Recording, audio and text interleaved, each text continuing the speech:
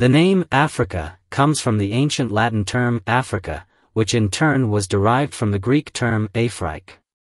The precise origin of the word Africa remains uncertain, but there are several theories about its origin. One of the most common theories is that the word Africa comes from the Phoenician term Afar, which means dust.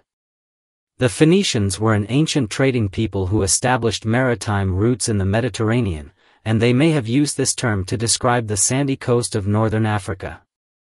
Another theory suggests that the name Afrique is derived from the Berber term Aphrikē or Afrikian, which was the name given to a region in North Africa approximately corresponding to present-day Tunisia. Afrikian was also the name of a dynasty that ruled this region in the 9th century.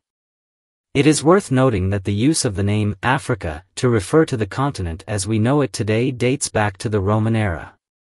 The Romans used the term Africa to refer to the land south of the Mediterranean Sea, including the territories that now correspond to Tunisia, Algeria, and part of Morocco. Over time, the term Africa spread to refer to the entire continent and became the commonly used name for the African continent in many languages around the world. Thanks for watching. Please subscribe to my channel.